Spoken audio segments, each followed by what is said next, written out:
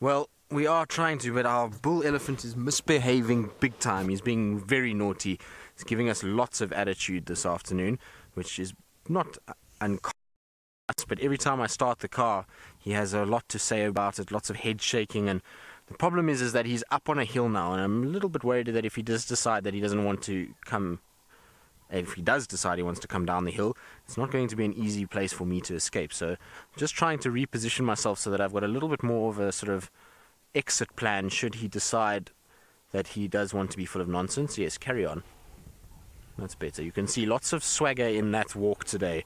Lots of head shaking and ear flapping. Yes, yes, we know you're a big boy. Okay, enough now. Right, let's try that again, Craig. So at one point he was standing right behind us, and every time I tried to start the car, he would have his little head shake and do.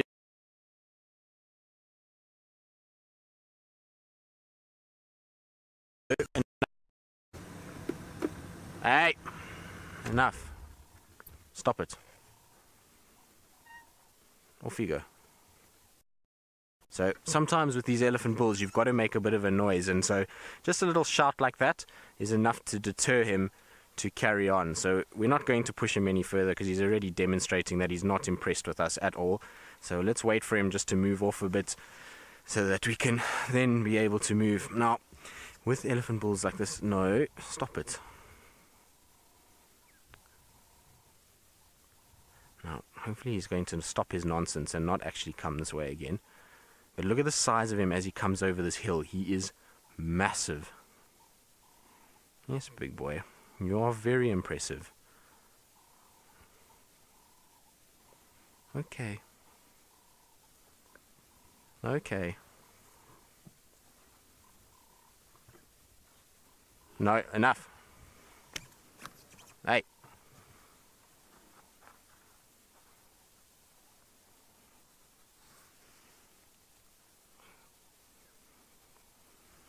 Now we're just going to try and just lower our voices a little bit, let him move off, because probably the sound of me talking is also just irritating him a little bit. So you can see he's on a serious sort of assertive mission, and that's because he's higher than us. That's also why we're getting so much sort of dominance display from him. He knows he's got the higher ground, which makes us seem a lot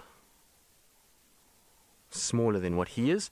It's also because there's females that are just coming out of the bush there as well. So I don't really want to get between him and females. Let's just see where the rest of the herd comes out, because I, like I say, don't want to see his reaction if we are between them. But luckily now with the females, that should divert his attention a little bit and mean that I can get onto higher ground, which will be much better for us in the long run. But there we go, there's the herd there, you can see them.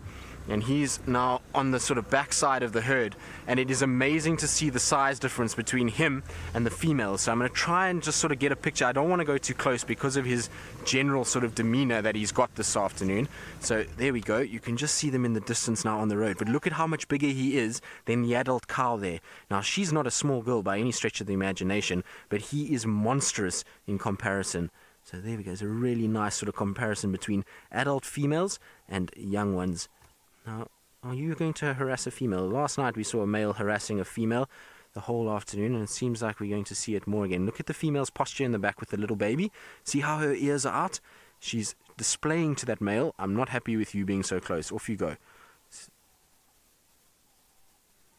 But if there's a female in heat and a male that's in muss like this is definitely going to be harassing any female that he can. His heightened level of testosterone means that he wants to mate, he wants to find females, and that's why he's also giving us so much trouble, is because potentially we were now between him and this herd. Now this particular herd is a herd that we do know, now that I can kind of, well, when I saw them just now move off, it's the short trunk herd, which is another one of our favorite sort of characters out here. She's a female that's got a shortened trunk by probably what we think was a snare. Now snares are wire traps that are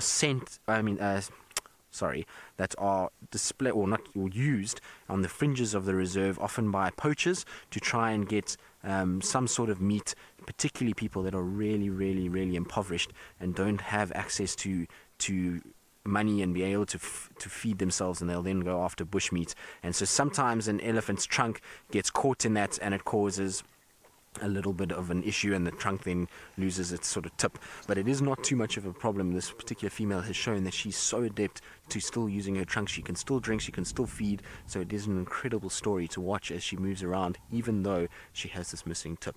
Now, the elephants are starting to move back this way, so I'm going to just try and position myself in a little bit of a better place so that I don't have to deal with this grumpy bull as much as we did just now. And so while we do that, let's go across to James and see what he's up to.